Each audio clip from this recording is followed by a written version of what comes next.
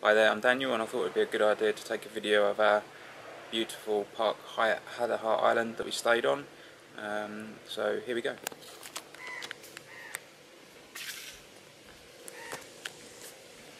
This is the park pool villa that we stayed in. The room's a bit messy because we're just about to leave, which is a shame.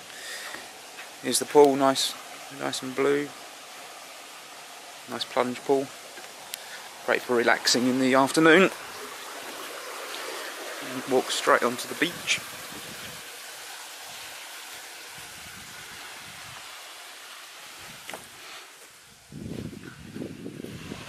And it's a lovely day once again. I'm going to walk around the island. Probably take about 10 minutes.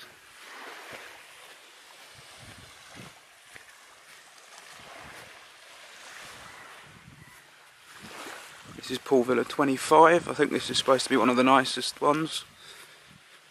They're all the same really, but they have different levels of shade and views. As you can see, the tide's out at the moment. All the corals sticking out of the water. We've been here for 2 weeks. It's been absolutely amazing. The diving has been out of this world. Sharks, eagle rays, turtles. Unbelievable.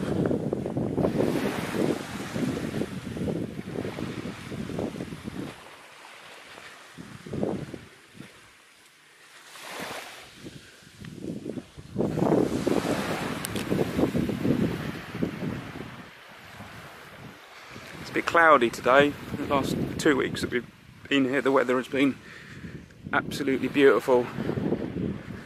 Believe it or not, the water, even though it's hardly moving, that would be classed as quite choppy in comparison to what we've had for the last 2 weeks. It's been like a lake here. Unbelievable. So I walk down onto the I think this is the eastern edge of the island. There might be a bit of wind noise on the video, but it's not actually windy. I haven't got a good microphone for this camera.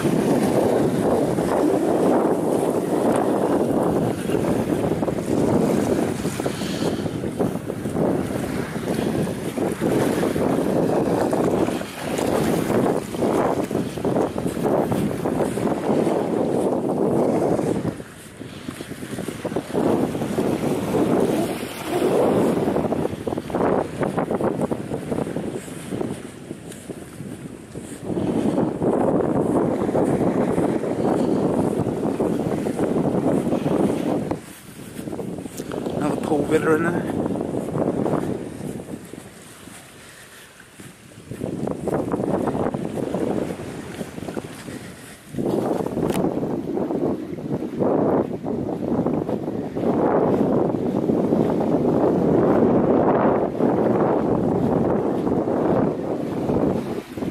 Nice palm trees, look very idyllic. Look at that for a view.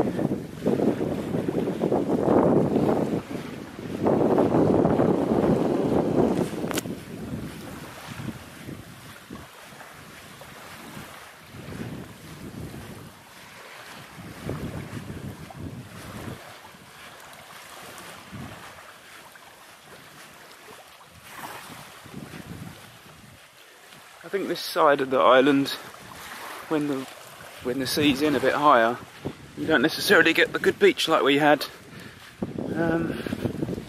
but it's still amazing all the same.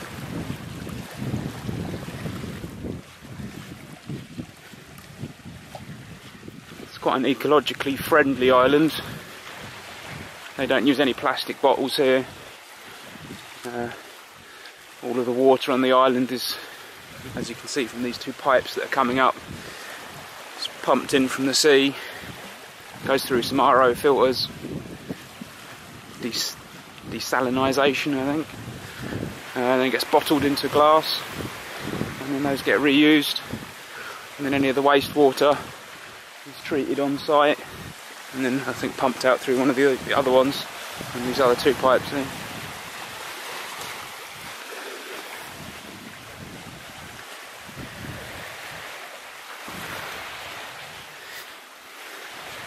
even though this is all a bit rocky here. It's actually good for the island because it gives a good bit of protection, stops the sand being eroded away.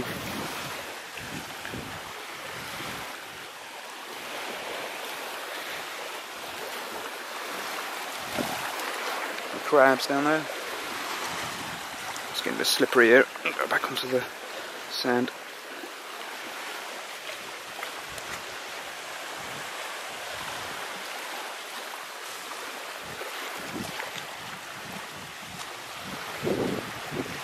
This is pool villa number 6. As you can imagine, when the tides in, that'll be quite cool, being in your infinity pool just overlooking the Indian Ocean. Amazing views. Again, palm trees looking nice. This one looks like it's been eroded away. It's been held up a bit there.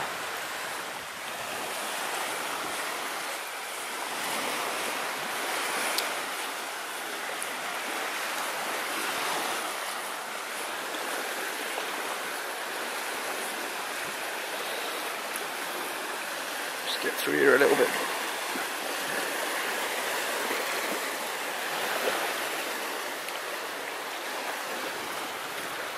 And these two, yeah, being held up as well. But again, the views are just amazing. This jetty here, this is Dusk Jetty, and we jump off here for the night dives. The boat usually leaves in the morning from here for the twin tank boat trip. Pool villa number 1. One of the guests there. Steps straight into the sea when the tide's in. Beautiful.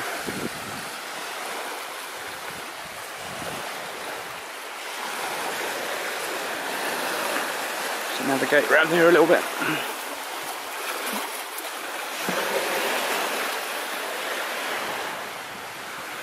There's some sandbags here. It doesn't look too great, but yeah.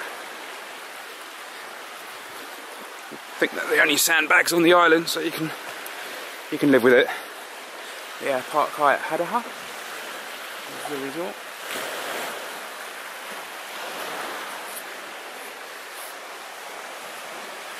Under the jetty here.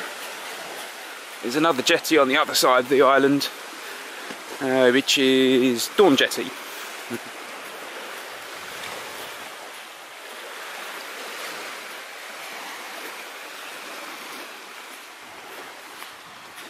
Okay, I'm walking around the beach here. Sand is beautiful and white here. We just had a storm come over a little while ago. It's the only time it rained in the whole 2 weeks we were here. Some kayaks there if you want to go and have a paddle around the island. Have a look at the beautiful reefs that are here. A couple of guests.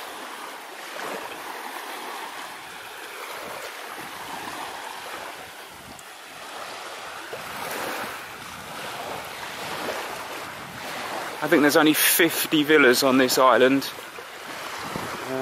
which means it's always very quiet. It always feels like it's pretty much your own little tropical hideaway.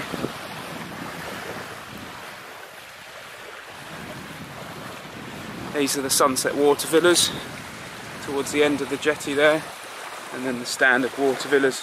I mean, I think they're all exactly the same, but some have a slightly better view of the sunset.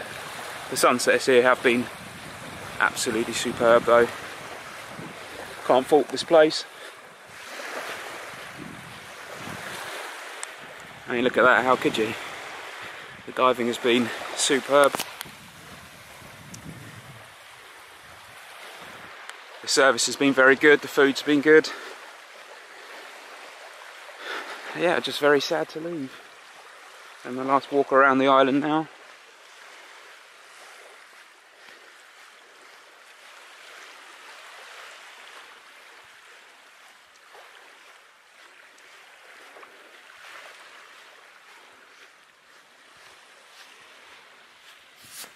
Hopefully this gives an insight to some people that are potentially thinking about coming and staying here. I'd highly recommend you come here, but yeah. Hopefully not everyone books it up, because then I won't be able to come back, so don't come here. Joke. So, over on the island there, you can see some pergolas, the wooden structure in the centre there. They do a private beach dinner. Kind of coming down a bit here. I'll go up. What I'll do is I'll wander back this way. Actually, I'll go through the beach grill, past the pool area, the bar, and then the dive centre.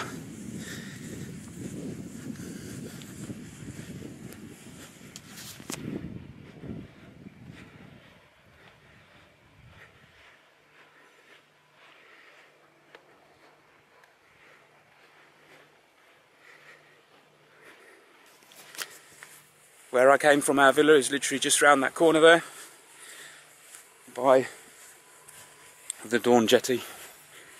So I just walk through here. This is the beach grill. Serves very good food. Lots of nice steak choices, lobster, seafood.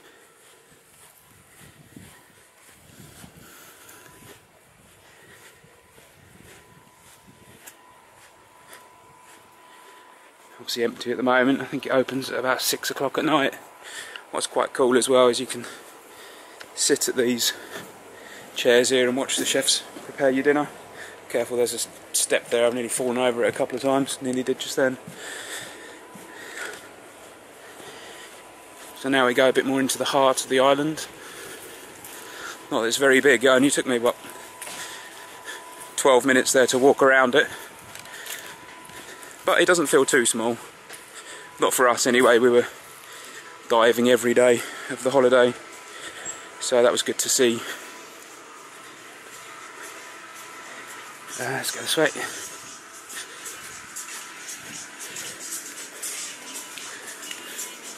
This is the bar. Hiya. Main swimming pool. People having their breakfast. Divers. Hiya.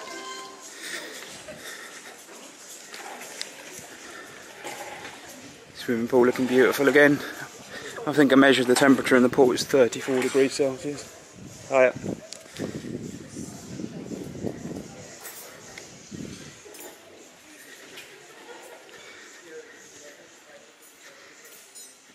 It's quite a nice private island, but being on the dive boat every day you get to see a few people, meet a few people for a drink at the end of the night. Yeah, it's nice. In here is the Donny. It's upside down Maldivian traditional boat. It's actually a really nice structure. I think this used to be the bar, but even the main bar at night is, you know, 2 or 3 people in there, so it's quite quiet. So I don't think it was really necessary to have such a big bar like they have in this Donny, but yeah, it's very impressive to see the amount of work and detail that's gone into it.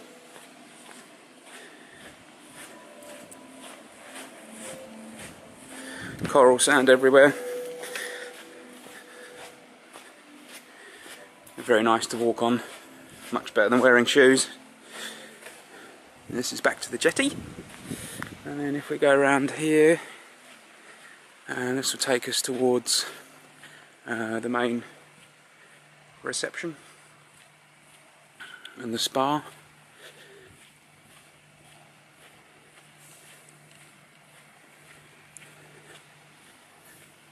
Just walk into the dive centre quickly.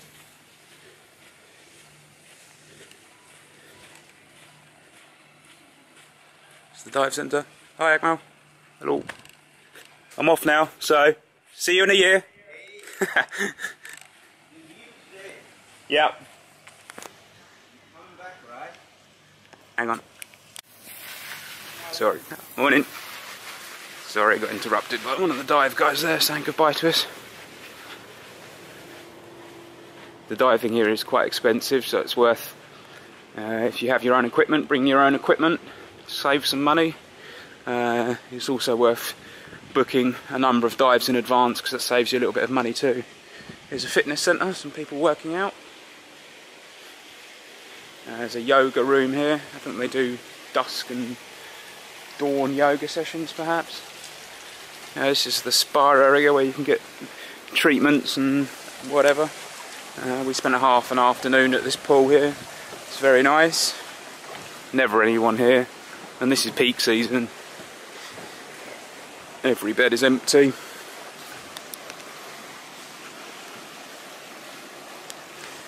Lovely place, stunning.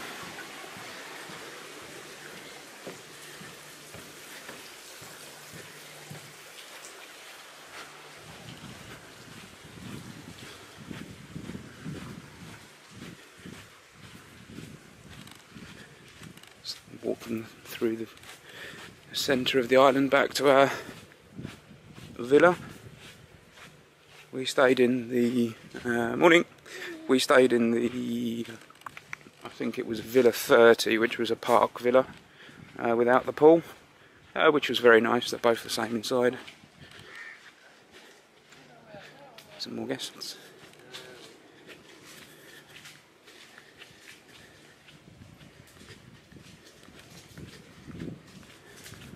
Morning.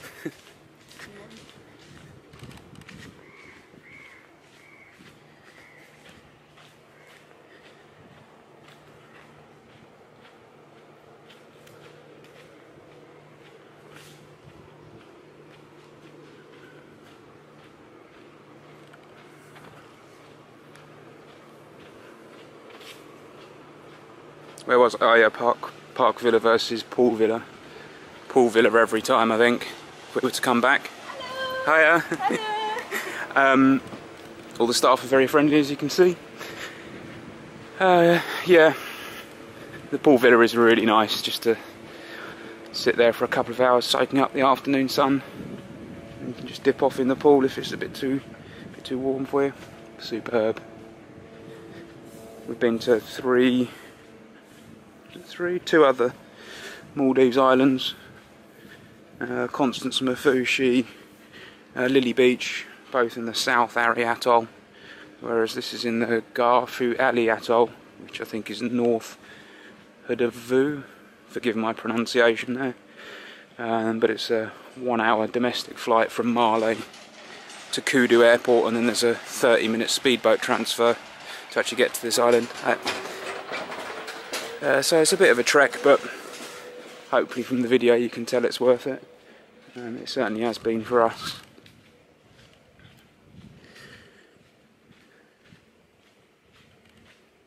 To the left here, these buildings, this is where all the staff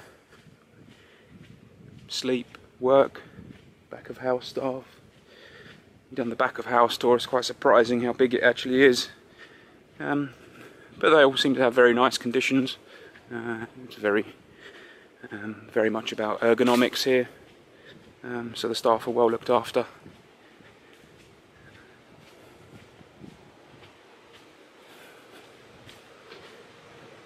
I keep getting confused at this bit. I can't remember if this is our villa or not.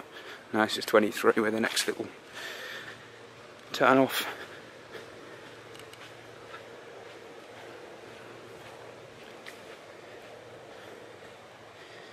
And here we are, Villa 26. We spent 10 days in the Park Villa and the last 4 days in the Park Pool Villa, which was definitely worth it. Very nice to upgrade and have the pool. Up the steps. And we're going to have one more look at the beautiful pool that we've got here. The rooms are very nice with all the glazing and the shutters.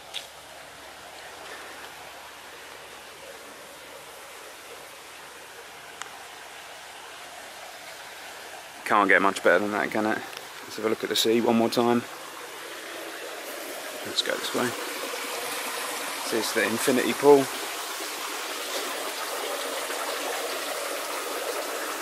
Superb.